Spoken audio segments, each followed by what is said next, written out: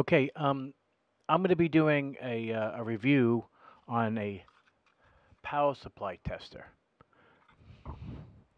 Power supply tester. It's actually a must-have device for every technician.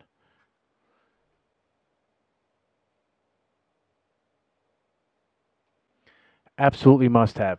And what we're going to do today is that we're going to show how this is used and what each readout stands for. I'll have a link in the description of how to purchase one of these. This is definitely a must-have device. I'll show you why right now.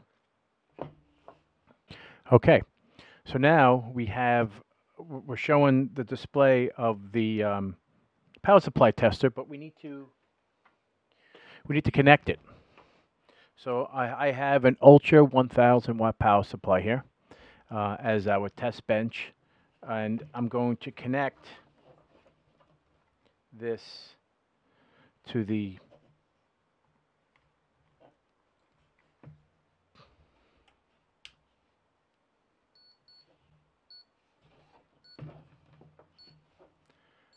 so you hear that beeping. That's because I don't have this connected to it. So I have to plug in. I have to plug in a 4-pin or 6-pin or something else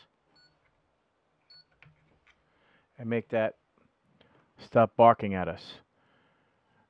Okay, this power supply is okay. If you notice the PG, that means power good signal is 300 milliseconds. That's actually a little slow.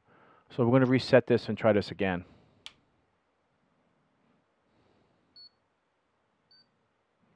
Okay, now we're going to start it back up again and see if we can get that a little lower. Oh, 300. Yesterday it was 180. Well, actually, I'm sorry. Yesterday was 280. So that would probably be the highest. Maybe between I don't know, 500 millisecond would be the absolute. I think 300 is a little too slow.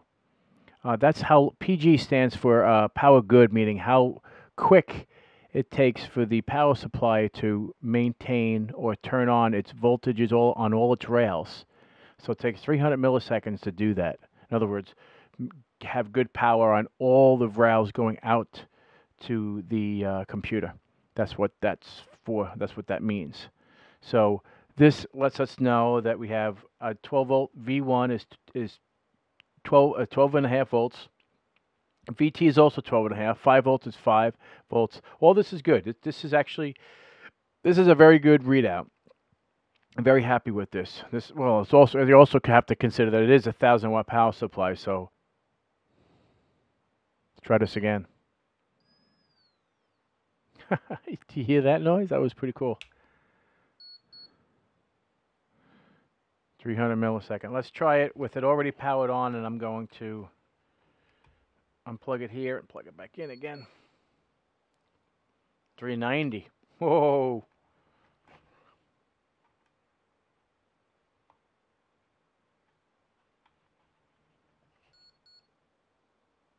280. Okay. That's what I got yesterday when I was doing this, just testing it out.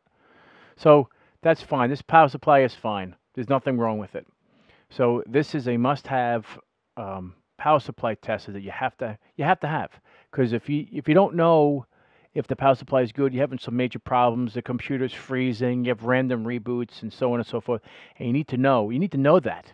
You need to know why those things are happening. So by having this tester lets you know that the power supply is either good or bad, and that the random reboots and the random freezing and all that kind of stuff is an indication that it could be a bad power supply.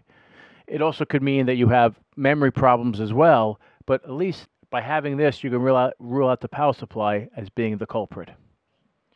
I'll have the information in the description below on how to purchase this device. And have a good one. We'll see you next time.